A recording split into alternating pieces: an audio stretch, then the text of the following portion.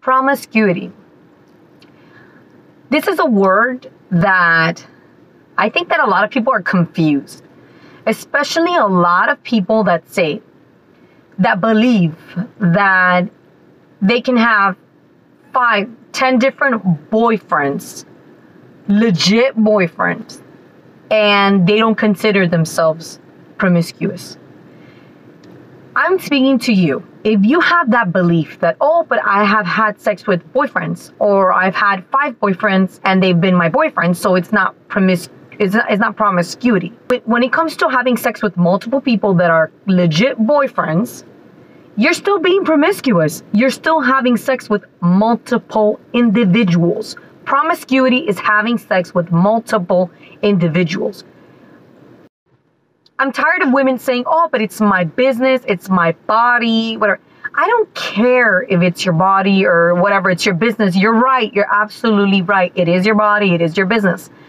But what I do have an issue with is young girls, young women.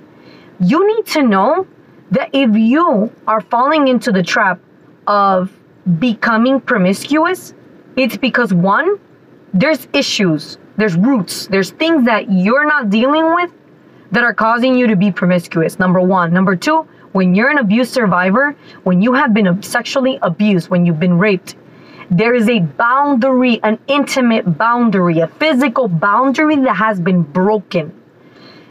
That once that boundary has been crossed, once those walls have been broken, you no longer have self-respect. So obviously, you have sex with one guy, you're gonna have sex with 2, 3, 4, because it doesn't make a difference anymore. 1, 2, 3, 5, 10, it doesn't make a difference. You've already broken the boundary. Now, for my 14, 15, my teens watching, I need you to, anybody watching, you need to share this video. If you are 13, 14, 15, you have a boyfriend and you have urges, that is totally normal. But I ask that you, before you have sex, think about it, because then we get into a pattern. So we have another boyfriend, we have sex. We have another boyfriend, we have sex. We have another boyfriend, we have sex. And then guess what?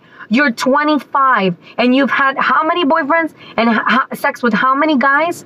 There's no self-respect. There's nothing. And then we're living in a society where it doesn't matter. Who cares? Yes, it does matter. It does matter how many people you sleep with, because we're creating culture. We're creating this culture. It's us, women. Women, I don't care what anybody says.